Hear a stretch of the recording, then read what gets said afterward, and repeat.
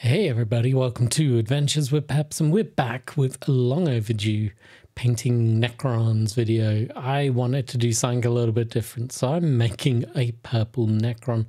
I am using, for the most part, army speed paints like I always do. I'm keeping it to 3 colors only, and then there'll be some tiny bonus colors along the way. But ultimately, primed it black. Heavy dry brush of Stormhost Silver over the top. And then, as you can see, I am slapping down this Hive Dweller purple all over the model. Now, I was not sure if this was going to work or not, but I'm holding the finished model in my hand as I do this voiceover, and I am very happy with the final results. Ultimately, it's 3 main colors, as you will see throughout this video. And then I used some metallics just to pick out certain regions of the model. But realistically, it is purely just speed paints over a metallic base. And the results, I think, work really well. I'm very happy with what I achieved in a very short amount of time. Like, not really knowing what I was doing. And with dry time, this model took 10 minutes. Which, if you think you're doing a squad of 10, you'd get through these real quick. The whole squad would probably take 30 minutes tops, I would reckon, with drying. It's a real joy to use these speed paints. And now that I'm experimenting more and more with a metallic undercoat, I'm actually loving the results. And at the end of this video, I'll come out and say this was a very dark purple by the end of it. It looks cool on this one model. Would I do a full squad of this? Probably not. But does it make me want to try a different color? It sure does. I want to see what the alchemy pink or alchemy purple looks like next. I want purple Necrons. I think that's what the problem is here. I want a purple Necron. And though this is purple, it's just too dark for me. I could obviously highlight it, but we're not doing that. It's tabletop ready. It's quick and dirty. That's what this channel is all about, quick and dirty painting. But he's going to look good in the display cabinet next to the other Necrons. And that's ultimately one less grey plastic model on the shelf for me. Right, the purple has pretty much dried now.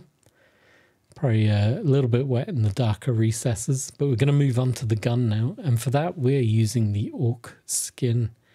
That's right, this guy is going to have a nice green flare gun. Right, nice and simple. I'm just going to slap it all down. My goal is to hopefully be able to let this dry long enough and not get impatient that I can put some white over the energy coils and the little energy globes on the gun, put some in the ribs, put some on the eye lenses. And in those sections, I'll be dropping yellow. But we'll see how this all dries up. My impatience gets the better of me, as it always does. And I'm going to start doing the white areas of this model. It's probably going to take a couple of coats, so getting the first layer down isn't going to hurt anything. As you can see, I picked out the eye lenses. I'm now working on the little globes on the gun. I'm going to work the coils on the main body of the weapon. There's a little bit of wiring that I also want to pick out in a different color. And then, of course, I want to try and get into the rib cage. Now this, like I said, takes me a few coats, so let's jump forward a little bit.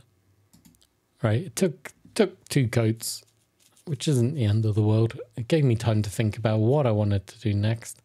And to be honest, I actually forgot an entire stage that I did. I was looking at the cabling. As you can see, I'm sticking white on it currently because I know I'm going to put some yellow down. But I thought it needed something extra on it. So I decided to grab the Absolution Green. And I'm going to use that as kind of a shading on it. I'm going to put this over the blade that is at one end. And then over the cabling and the drooping down wire on the gun. It's a nice quick step. I'm not going overboard with it. I just wanted to add a little bit more depth to those areas. It's looking a bit flat. The green flesh looks great. The orc skin, sorry, looks great. But yeah, it's looking a little flat for my liking. So this Absolution green is just going to add some shade. Add some depth. Give it a little bit more interest. But not take away from the green gun that I want to have. And then sat back, let it dry, and grab the Zealot Yellow. This is pretty much the last step. There is one more stage, which I'll discuss after this, but this is the main last color going on now. And anything that I've painted white is now getting a coat of this. It looks great in my opinion. It's a really cool color scheme. I think if you had an army of these, it would definitely stand out on the table. But it's the wrong purple. I think I was imagining alchemy purple when I was planning this scheme in my head. And then once again, I did the classic mistake of grabbing the Hive Dweller purple, which is much more darker. It has its place, really good on Gene Stealers. But for me, it wasn't the purple that I was imagining in my head. So I'm going to have to try this scheme out again. But I got a few other schemes I want to try out. There's one that has been niggling me for a while to do. And it's the old Space Crusade Chaos Androids. They're kind of this white creamy color. I think that would work really well on a Necron. So I want to try that out. So that's probably going to be the next Necron you see on this channel. But yeah, I'm not sure what I'm painting next week when it comes to 40k. I've got loads of Space Marines. I've got some Sisters of Battle as well though. Also have tons of Necrons. So I've got plenty of choice. I just need to pick something and get on with it. Right, I'm pretty much finishing up the last few sections of this yellow. All that I'm going to do after this is clean up the base and using, I think it's the Canoptic Armor Shade. I'm just going to pick out some of the battle damage that's on his body as if the purple plating has come off. And while I'm doing that, you can look at some glamour shots. I hope you enjoyed this quick and dirty video. Make sure you like, comment, subscribe, all that good stuff. It really means a lot to me when you comment below or hit the like button.